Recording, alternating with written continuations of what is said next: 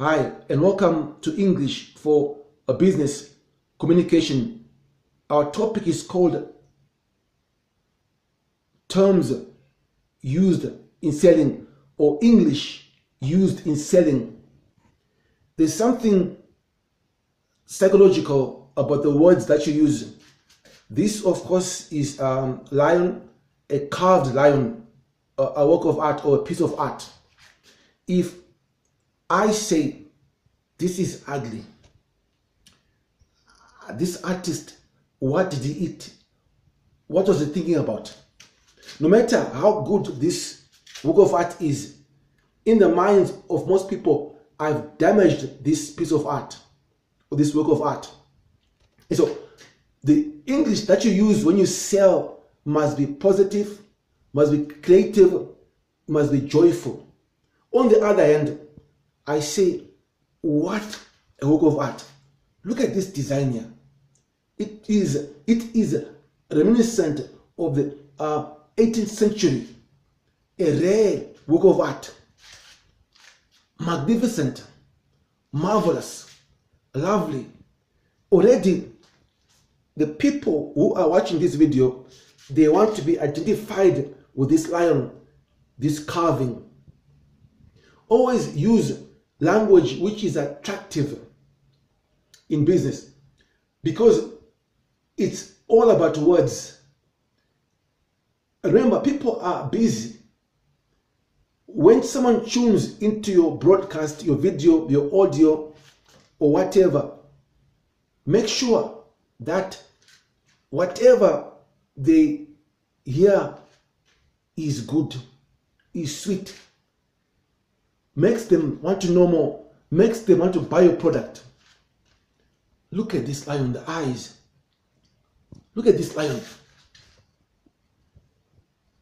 This is just amazing. It's rare.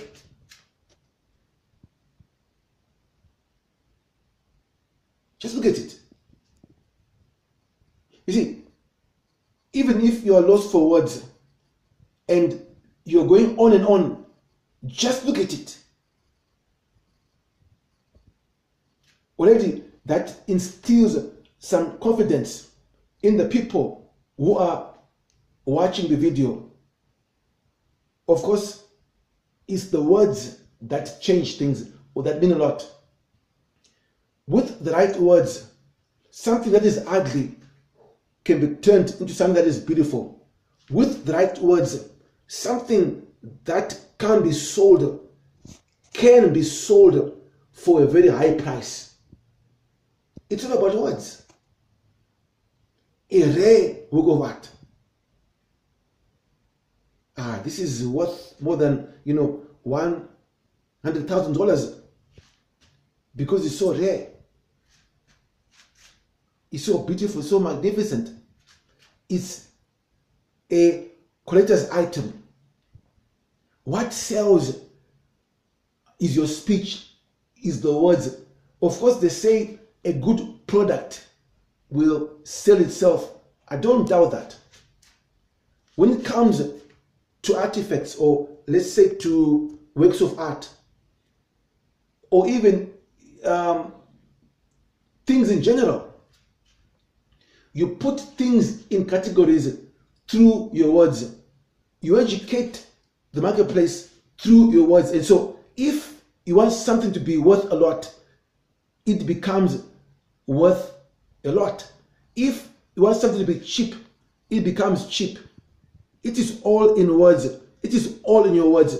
And of course, when you market your product, always be neat, creative in your designs, quality. Yeah, you have been told to save big. So your presentation must equate to your language. What you are saying must balance with what you are seeing. So words used in selling, it's not just the words. If you have visuals, make sure that you have the best quality visuals. I thank you.